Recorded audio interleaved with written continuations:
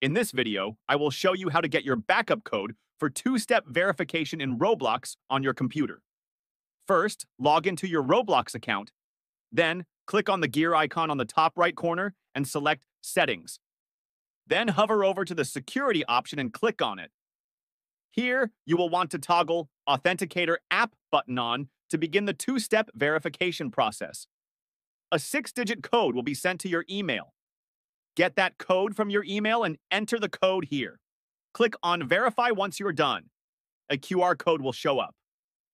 Now, you need to either download Google Authenticator or Microsoft Authenticator on the App Store. Then, you want to scan the QR code using the Authenticator. Next, input the 6-digit code provided on the Authenticator here.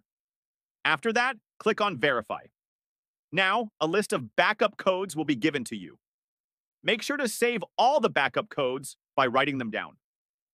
Once you are done, you can select the checkbox and close the box. Thanks for watching.